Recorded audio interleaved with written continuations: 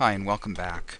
So we've just finished running our horizontal path and we have something that's fairly chunky at this point, but it's removed the majority of the material. Now we want to go back into Create, and under the 3-axis options we're going to select Parallel Finishing. So Parallel Finishing is going to give us a much smoother surface, or at the very least it's going to be much closer to our final surface than what the horizontal operation gave us. Together, the parallel finishing with the horizontal roughing, as a combination of strategies, that'll take care of probably 90-95% of your situations.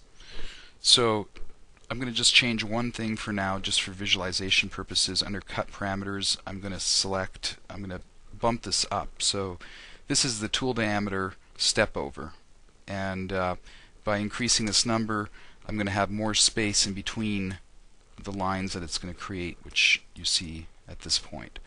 So this is now 50% of the 1/4-inch tool that we're running. If I were to go into the Simulate tab and take away my part visibility, you can see just the tool path, and you can see what it's doing. It's almost like a lawnmower that's going back and forth. It's snaking its way back and forth. It actually just enters at this point and it exits at this point over here. So this path essentially just hugs that surface as close as you tell it to, and there's a tolerance setting in the operation as well for that. At this point I want to take a look, I want to simulate this. So I've already simulated my horizontal roughing, and I now want to go into my parallel finishing, and you'll notice that there's nothing here when I click on this because it hasn't been simulated yet. I've showed you how to simulate by just running the part. You can also just simulate to end, and when it does that it just sort of jumps to the very end. And you'll notice this area here is still sort of showing orange like the original stock, because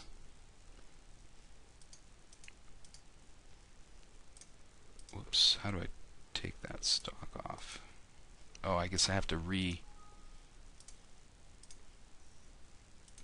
there we go. Because the stock is not quite large enough to contain that. So the stock is used for calculations, and it really doesn't affect what's going to happen at the machine, but for visibility purposes it might be worthwhile adjusting at this point.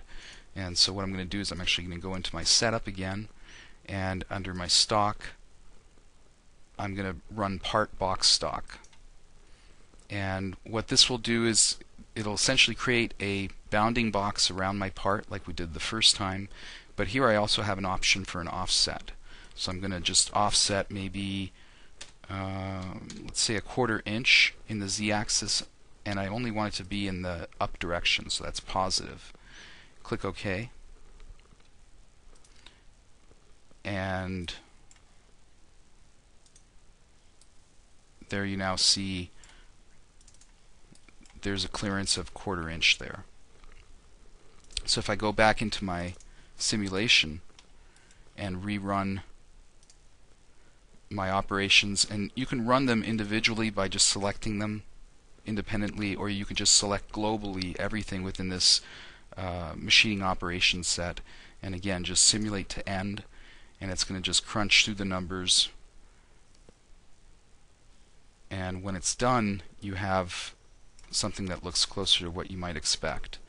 So this is where the type of tool that you use could really influence the result that you're going to get, because we're using a ball mill right now, but you do have other options for different kinds of tools.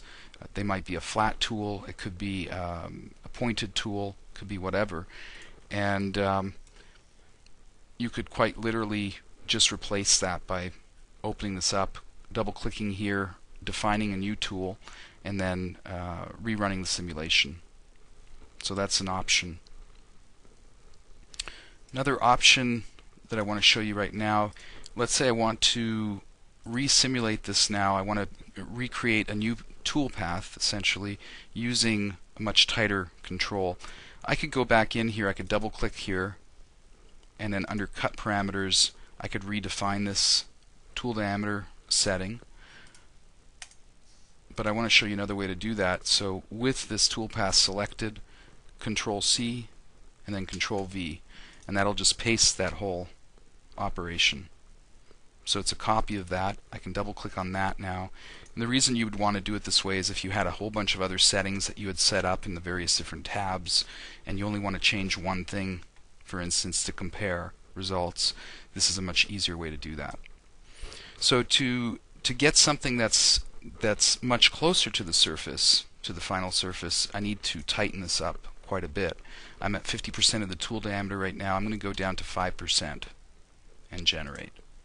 And typically you don't have to go much beyond 5%. Anything lower than that and it's just going to take a huge amount of time, and you're really not going to see any benefit to that. But having created two tool paths, I can now sort of compare. If I go into my top view, I can compare one path. Actually, I want to turn this off. Thank you. No? There we go. I want to compare one path with the other, and you can obviously see the extra steps in between the larger lines. And as you might imagine, when I simulate this denser version,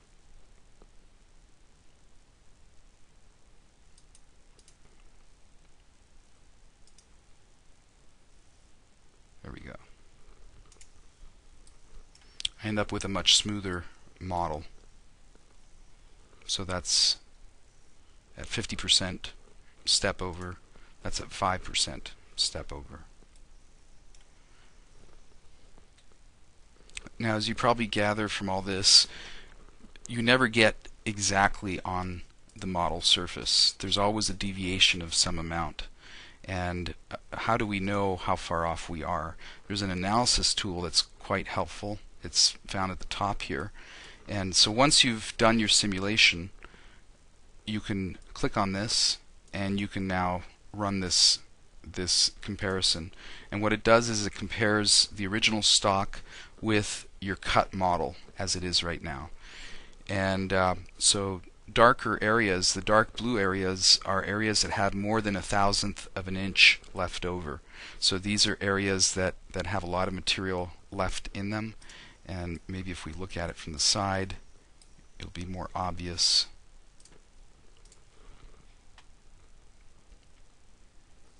So the peak areas are where there's a lot of material left.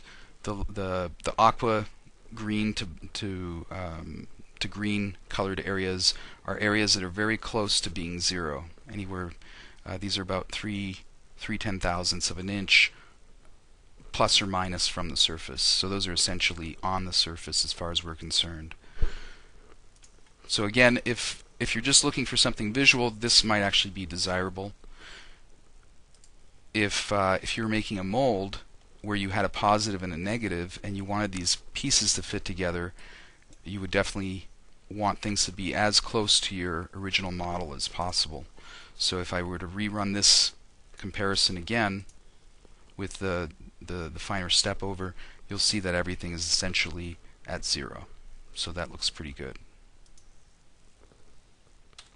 And finally, the thing I would recommend that you do at this point maybe is just explore some of these other options. So under Create 3-axis, you have some other options. Spiral machining is particularly nice in a situation like this where the surfaces are kind of smoothed over. So I'm going to go to Cut Parameter. I'm going to set this again to something fairly high, so maybe 50% to show off the scalloping, and click Generate.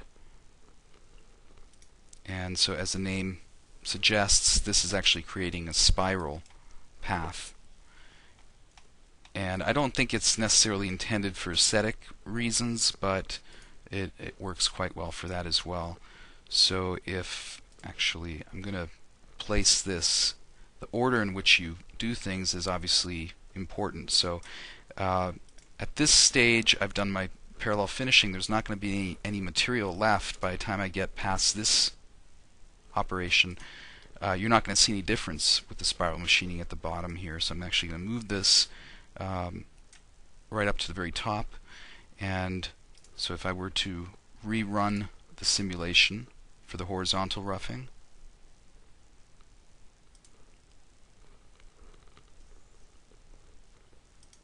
and then go into my spiral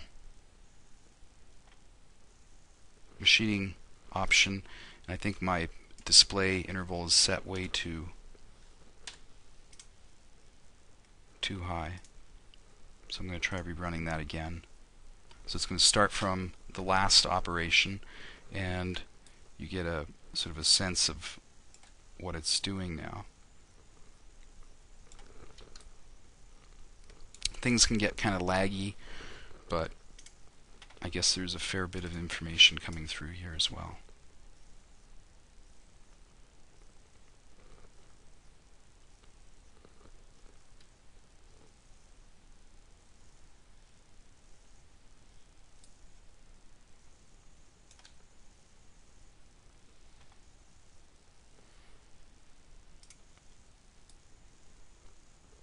So you might find use for that, you might not.